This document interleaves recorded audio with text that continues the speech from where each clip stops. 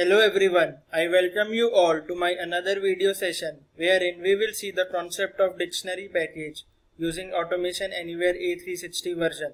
So before we start our session for the day, I request every one of you to please subscribe to my YouTube channel and hit the notification icon so that you receive all the latest updates and notifications that we keep posting on our YouTube channel. One more information I want to give over here is that if you are beginner to RPA and want to learn the basics of RPA from the beginning, then I will share the link for my book over in the description section so that you can refer to that as well. So without any further delay, let us start our session for the day. So over here, first of all, you have to click on create new task bot and give the name to your task bot as dictionary package. So before we start discussing the practical implementation of dictionary package and its various actions present under it, first of all let us discuss what is dictionary. So dictionary is a combination of key value pair. So let us see the example to create a dictionary. So in order to create a dictionary, you need to click on the variables tab and over here click on the create variable option, and in the data type drop down, select the data type as dictionary and give the name to your dictionary as vSource_dictionary, and then click on add button in order to add the key and the value. So first key that I will define is name, and the value associated with the key I will define as Abhishek, and then I will add one more key and value. So to add one more key and value, click on the add button and give the name to your key as ID, and the value I will define as 132, and then click on create. So now in order to perform actions on dictionary, so go to the actions tab and under the dictionary package, first of all the first action that we will see is the size. So drag and drop the size action from the dictionary package. So the size action will return the size of the dictionary that we have created. So in the properties section, select the dictionary variable as vSource_dictionary and store the output in a number variable, that is vDictionary_size, and then click on create and select. So in order to print the size of the dictionary, you need to drag and drop the message box section from the message box package. So drag and drop the message box section, and in the enter the message to display field, write the text over here as size of dictionary is hyphen, and then press function F2 or F2, and then over here select the variable that is vDictionary_size, and we will convert this number variable to string. To convert the number variable to string, use the .toString method and it will automatically convert it to the string variable. So this is how we can print the size of the dictionary. So now in order to get the value from the dictionary, again go to the dictionary package and drag and drop the get action. So the get action will be used to retrieve the value against that key that you have defined against it.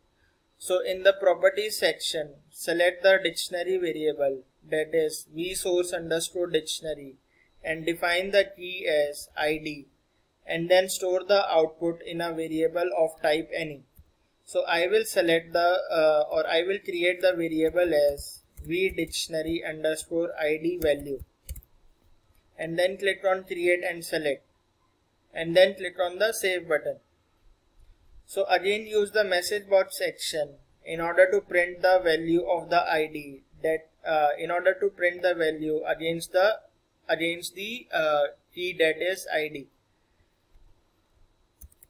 Value of ID key is, and over here press function F2 or F2 and then over here select the variable that is vDictionary underscore ID value, and then click on the save button. So in order to run the bot, so let us now see the output, or let us see the output that it will generate of the code that we have written up till now. So in order to see the output, click on the run button. So once you click on the run button, the bot agent service would be invoked and all the dependencies will be downloaded, and the bot will start to execute on the machine on which you are running the bot. So let us wait for the bot to start its execution. So it will download the dependencies first. So after downloading the dependencies, the bot will start to run. So now over here the bot has started to run, and you can see the size of dictionary has returned the value as 2, since we created 2 keys and 2 values against those 2 key items. So next it will print the value of the ID that we have given. So the value of ID key that we have defined was 132, and it has returned the same value that we have initialized. So this is these actions that we have built in our code is correct. So the next thing that we will see in the dictionary package, or the next action that we will see, is the put action. So put action is used to define or is used to assign the value to a key in the dictionary. So if the key is already existing, the value will be updated with the new value. So in the properties section, select the dictionary variable that is vSource underscore dictionary, and then over here I will first create a new key that is subject, and then I will define the type of the value that we will be passing. I will pass in the value that is static value, and I will define the data type of the value that I will be giving. So I will be giving the data type or value as string. So over here I will define the value as computer, and then click on the button. So now if you go and execute this size action again to get the size of the dictionary, this time it will return the value as 3. So over here in the enter the message box field, we will define as value as size of dictionary after adding the new key is vDictionary underscore size, and we will convert it to string variable. The next thing that we will do is to run this bot in order to see the updated size of the dictionary. So again you need to click on the run button in order to see the value of the updated dictionary that we have created. So again the bot will download the dependencies and it will start to run once it downloads the dependencies.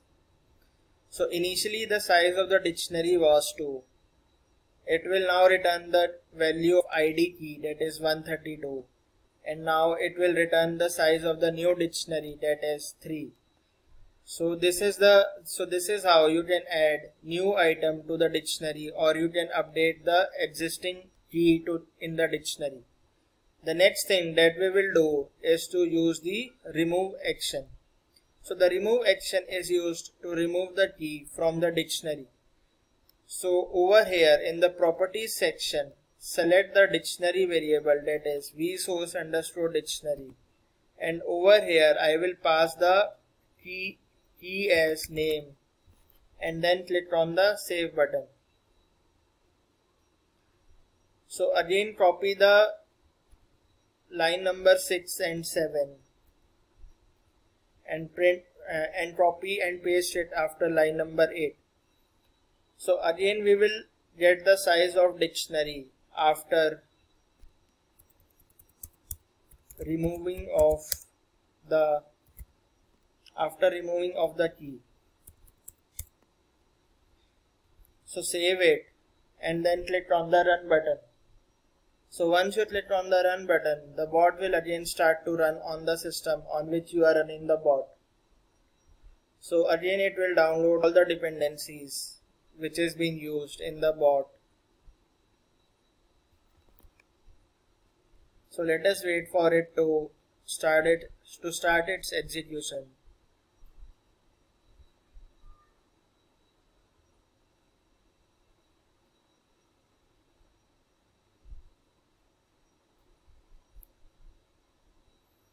So the initial size of dictionary is 2. The value of ID is 132 that we gave. The new size of the dictionary is, after adding the new key, is 3. And the size of the dictionary after we removed the key is 2. So this is how you can use the actions present under the dictionary package. So if you have any queries regarding this video, then you can raise your queries in the comment section, and I will be more than happy to answer all your queries. So with that, we have come to the end of our video session wherein we saw the dictionary, what is dictionary, how to create the dictionary, and what are the uses or what are the usage of the actions present under the dictionary package. So before we wind up our session for the day, I request you to please subscribe to my YouTube channel and hit the notification icon so that you receive all the latest updates and notifications that we keep posting on our YouTube channel.